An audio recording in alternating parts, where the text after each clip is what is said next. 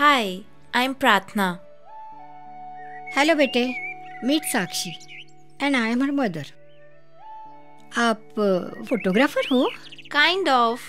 मैं तो बस क्लिक करती जाती हूँ, फोटोज अपने आप खिंच जाती हैं। I love this place. यहाँ सब कुछ कितना फ्रेश फील होता है ना साक्षी? मुझे क्या पता, कुछ दिखाई दे तो ओपिनियन दूँ। मेरे जैसे लोगों के लिए सब कुछ एक जैसा है, डार्क, चारों तरफ अंधेरा ही अंधेरा। ऐसी बातें करते हैं किसी से? सॉरी बेटा, साक्षी lost her eyesight in an accident 2 years back. तब से 2 साल? I must say it's a long time. Life में ज्यादातर लोग या तो पास्ट में अटके रहते हैं या फ्यूचर की टेंशन में। But Sakshi, let me tell you, today is the only truth. आज ही है जो तुम्हारे पास है, जैसे चाहे वैसे जियो। Enough, not another lecture please. ये सब बातें कहना बहुत आसान होता है, लेकिन जिंदगी में रोशनी ना होने का असली मतलब सिर्फ और सिर्फ उनको पता है जिनकी आंखें नहीं होती। तुम्हें क्या पता, फोटोग्राफर हो। अगर तुम्हारी आंखें नहीं होती, क्या तुम फिर भी फोटोग्राफी करती? नो वे। साक्षी, सॉरी बेटा, आज इसका मूड कुछ ज्यादा ही खराब है। It's okay aunty, I can understand. कैसी आई है ये फोटो? अरे वाह, वेरी प्रीटी। साक्षी, प्रार्थना ने तुम्हारी फोटो खींची है, very nice. Sakshi, I am blind to, लेकिन लाइफ में अंधे होने का बहाना लेकर मैं अपनी लाइफ वेस्ट नहीं करने वाली। अगर तुम खुद के लिए जीना छोड़ चुकी हो, देन इट्स अबाउट टाइम कि तुम दूसरों के लिए जीना सीख लो। I can understand what you are going through, because I have been at the same place, लेकिन अब नहीं। Then what made you change? Dream, one dream made me change. Dream of my master. One night, I saw a beautiful dream. गुरुदेव मुझे एक भव्य महल की ओर ले जा रहे थे।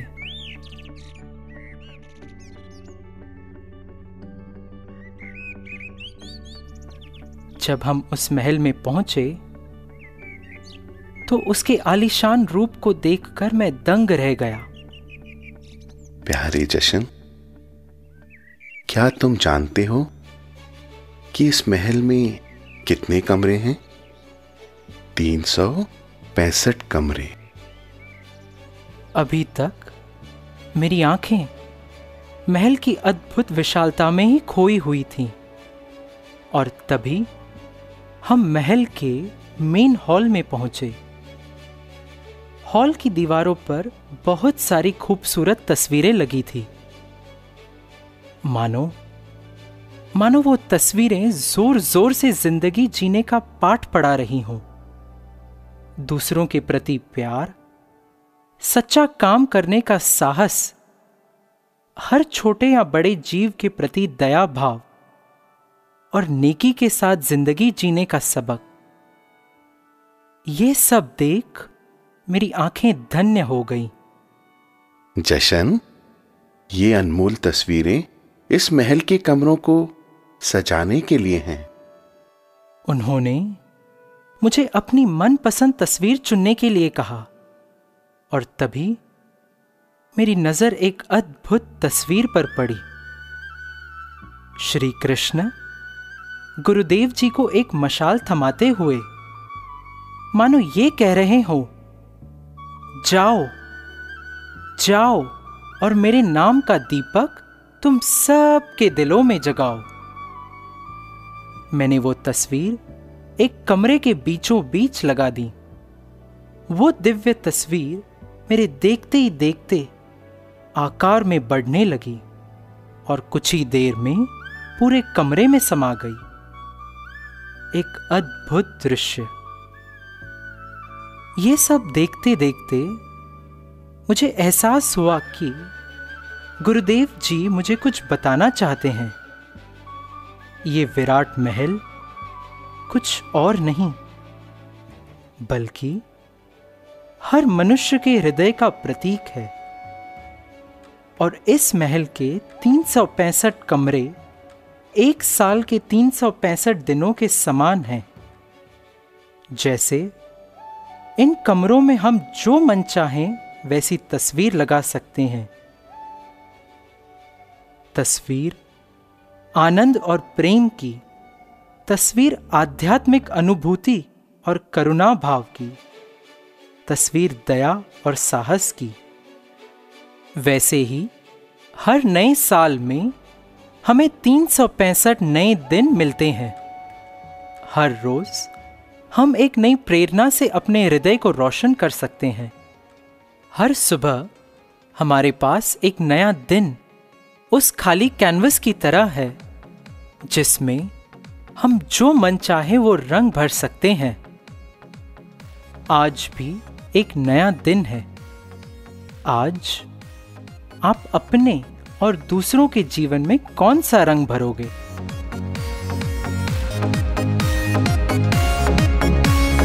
नई नई किरणों से रोशन हुई जिंदगी, मन की तस्वीर रंगों से खिलने लगी। हर नया दिन मेरा उम्मीद से है भरा, बस आपकी ही कृपा ने ये बदला है समा। तू है तो सब कुछ है, ओ मेरे दादा। तू है तो सब कुछ है, ओ मेरे दादा। तू है तो सब कुछ है, ओ मेरे दादा।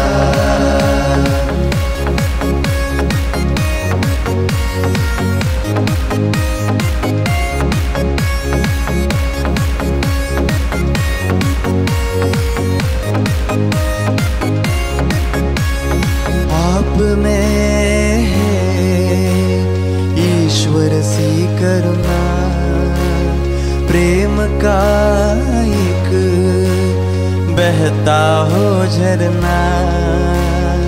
आप में है ईश्वर सी करुणा, प्रेम का एक बहता हो झरना। आपकी राह जीवन का है फलसफा, आपका हाथ थामे चलेंगे हम सदा। तू है तो सब कुछ है, ओ मेरे दादा। तू है तो सब कुछ है, ओ मेरे दादा। तू है तो सब कुछ है, ओ मेरे दादा। तू है तो सब कुछ है।